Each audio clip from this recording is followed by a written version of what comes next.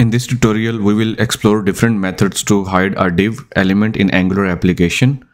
These techniques are useful for controlling the visibility of UI components based on certain conditions on user interactions. So before we begin, make sure you have basic understanding of Angular and also make sure that Angular CLI is already installed in your computer. So very first thing is using the if condition in the HTML.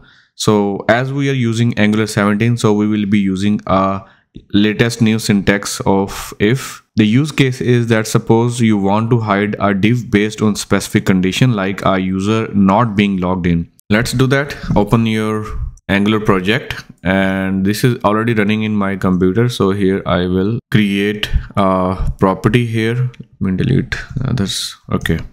Here we will simply add a property is logged in, and by default its value is false. And now in the HTML I will simply add if, and in this if I will add is logged in syntax, and let's move the h1 tag into it.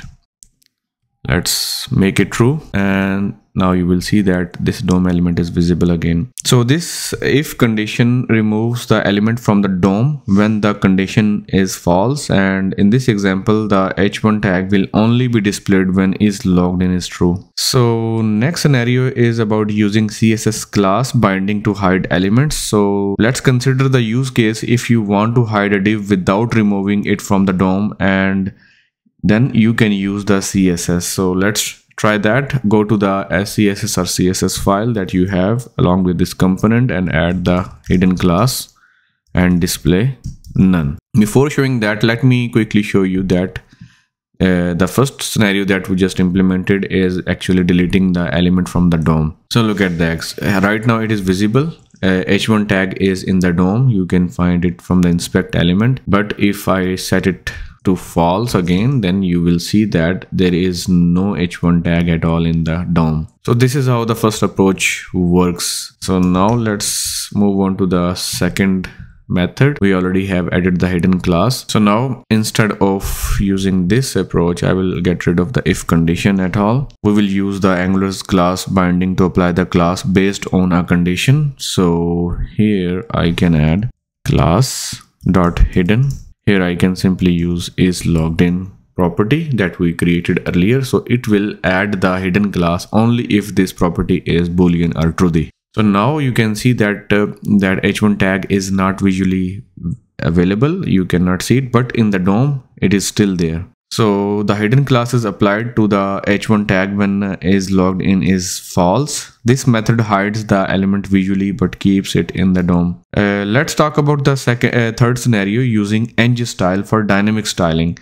So the use case is that maybe for more dynamic controls such as responding to user actions or application state changes, you can use the ng style directive. So let's apply styles conditionally using ng style. So I am going to get rid of that, and here we will use ng style, and here I will add an object and add a style property display, and here normally we add none to add the display none like this, but as we want to hide it conditionally, we can simply add a ternary operator here that is logged in is true, then